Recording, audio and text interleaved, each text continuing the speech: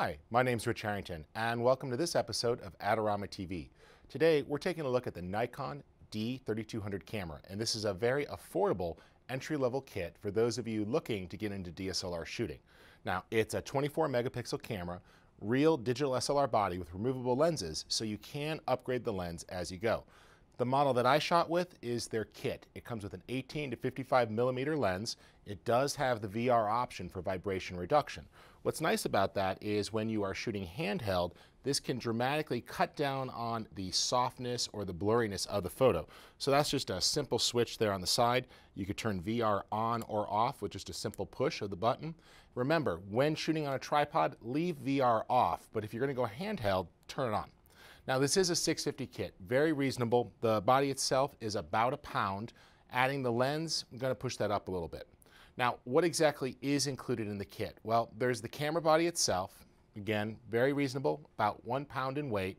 Comes with a good kit lens, 18 to 55 millimeter. This is going to give you nice coverage for things like pictures, for portraits, or shooting wide at events. You might want to add another lens down the line, but as a starting lens, this is very reasonable. It's nice and fast too, 3.5 to 5.6, does have that vibration reduction. You also get everything you need with the battery, the kit, the camera strap, the body cap, the manual, all those things that you would expect. Now, if you want Wi-Fi, you can attach an optional adapter. This is the W1A. It will allow you to then go ahead and send these directly to your smartphone or computer over Wi-Fi, which can be useful. Now, shooting.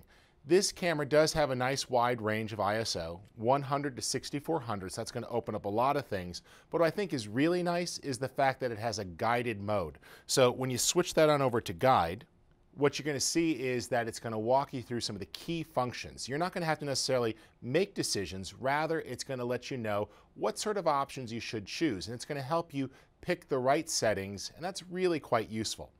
Another thing that's nice is that the scene settings can be set to auto. So if I flip this over to true auto mode, what's going to happen is it's going to intelligently switch between the different scene settings. This is also nice because it even works with live view, which is newer. Now, there's a bunch of different optimized scene modes here. You've got your standards like portrait and nighttime portrait, which are great for shooting people, landscape, but there's two I really love.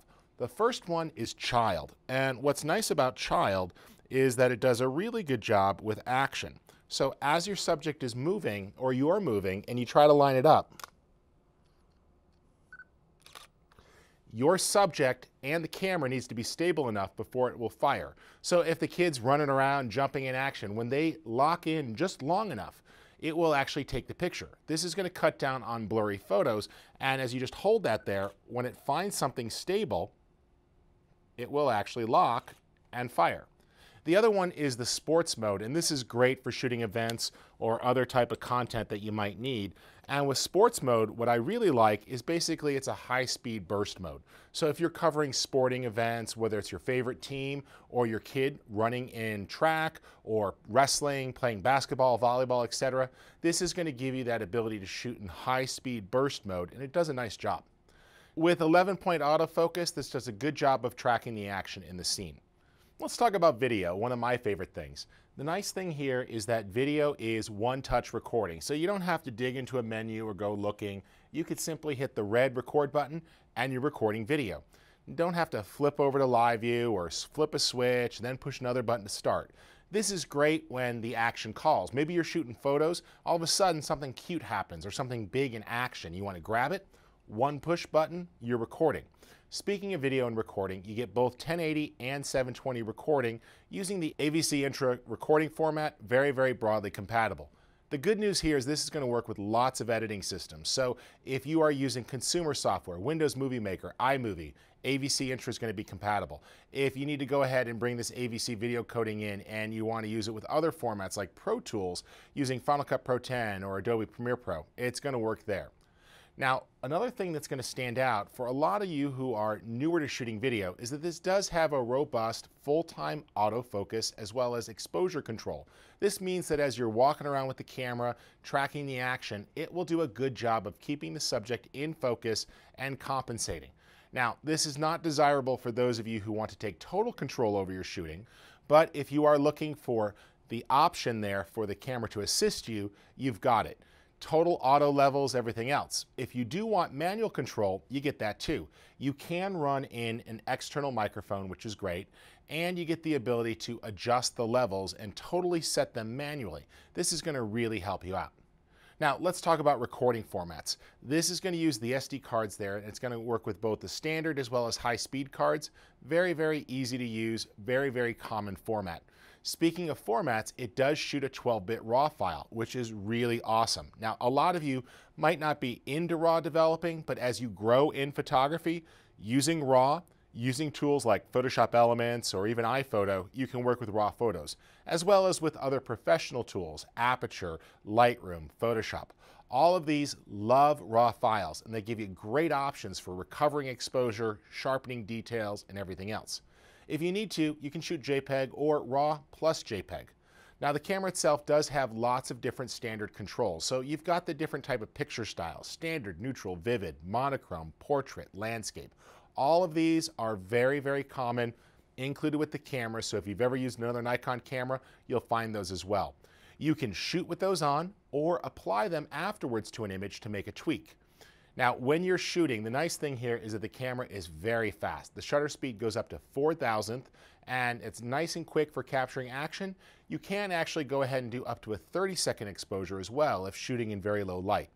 You do have great options like exposure compensation. However, you don't get the ability to shoot bracketed if you need to, so you're not going to be doing in-camera HDR. But you can manually change the exposure with exposure compensation. That works nicely. You also have the ability to change how the shutter releases. So of course, we can do simple single frame shooting, or we get the ability to actually go into continuous shooting or timer shooting. Lots of different options. One of the more popular ones too is the quiet shutter, which means that when you're out shooting at an event, maybe it's a recital or you're at a wedding and you don't want the camera making a loud click, click, click, click, click, you can actually switch it to a quiet mode, which is normally a pro-only feature that you'll find in this body. Now, when we're shooting with this camera, we're going to get up to 4 frames per second. You're going to see this typically when you're shooting with manual focus or you're doing shutter priority, and that's fine. You do get nice fast shutter speeds though, which are going to come in handy, and this does work very well for capturing action. Now, I want to walk you through some of the menus really quick. I think there's some good things here that you're definitely going to want to see. Let's go ahead and switch into manual mode for a moment. Notice, very intuitive menu system. And I can now step through and start to modify. Using the command dials, I could change the shutter speed. And the camera is giving me updated information, letting me know when I have a proper exposure. Now, the menu system itself is very familiar to anyone who's shot Nikon. Standard menus, many of the same choices you're used to seeing on the Pro bodies. The ability to change picture controls. The ability to choose if you're shooting RAW or RAW plus JPEG, as well as different quality settings for JPEG. I do like that we have several different white balance presets that let me accommodate for different styles of shooting, as well as the ability to manually set my own custom white balance. We do have great control over ISO. We can also turn on auto ISO if we'd like the camera to intelligently adjust as we change to different shooting settings, and that's really useful for a new shooter. Now, there are some great controls for things like distortion. This can help with wide-angle distortion. And we do have in-camera noise reduction to cut down on the graininess for shooting in low light. Really good controls for metering here. Same sort of metering styles that pros use on the Pro bodies here to help you properly measure the scene. And this gives you the ability to change how the camera measures light when it's determining its calculations. And we can even control external flash or change how the internal flash is going to behave. Now, you will find a wide range of settings in here, including the ability to adjust the brightness, step in and change if you're shooting for NTSC or PAL, different types of video mode. And one of the things that I really like is the fact that all of my recent settings are on a menu here. So if I've made a recent change and I want to go back and modify it, I don't have to plow through the menu system. Rather, I could see the things that I most recently updated. So very, very flexible menu system. And we do have the use of a command dial on the back, as well as several physical buttons on the camera to help you access the core settings that you're going to need. Who's this camera for? This is a great starting point for those of you interested in stepping up to DSLR shooting. What I really like here is that you are getting the true DSLR camera with a removable lens, giving you the flexibility to go ahead and grow.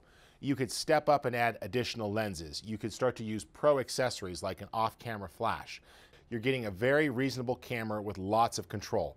I really think that some of the guided mode features as well as the scene modes are going to help those that are new to DSLR shooting, but this camera does offer plenty of manual control to help you as you progress in skill and start to want to get more out of DSLR style shooting. For Adorama TV, my name's Rich Harrington.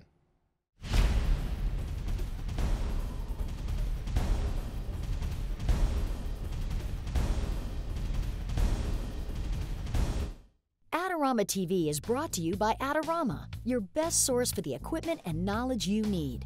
For all the latest photography, video, and computer gear, visit Adorama.com. Place your order by 7 p.m. and it ships the same day. Plus, the next time you're in New York City, be sure to visit our store located on 18th Street between 5th and 6th Avenue. Check out the Adorama Rental Company for professional cameras, lighting, computers, and more. We'll help you make the best selection to match your needs while giving you the knowledge to achieve the best outcome from your rental. Adorama is your complete solution for equipment, printing, training, and more. Adorama, more than a camera store.